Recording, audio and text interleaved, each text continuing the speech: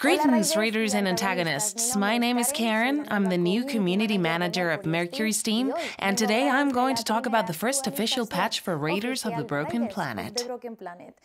Before I begin, we want you to know that the economy of Raiders of the Broken Planet is going to change in order to balance it, having in mind the different kinds of players we have.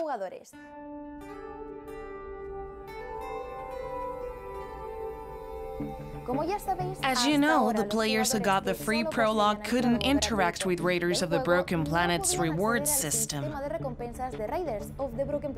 This is changing now. From this moment, anyone will be able to use the gold, the faction points, and the character points earned during the matches played in the free prologue to unlock new characters,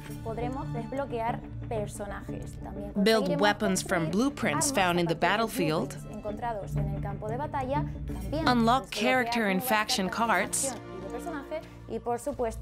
discover new lore about Raiders of the Broken Planet. But that's not the only advantage, because we will have access to exclusive characters that belong to the Alien Myths campaign, like Mika, Dr. Kuzman, or Genubra. How? Again, using the gold earned at the free prologue to unlock them. Some useful information. If you haven't tried our sniper Shay, you'll like to know that you could get her if you buy the campaign Alien Myths, which brings 4 missions full of action and adrenaline.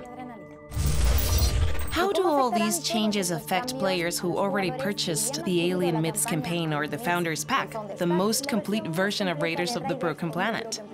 They will find that their games will turn more competitive, challenging and fun, with more and better equipped players who have a wider selection of characters at their disposal. This is just the first of many changes that Mercury's team will be introducing in the game in the next few weeks. We will keep you updated and see you on the Broken Planet. Nos vemos en el planeta roto.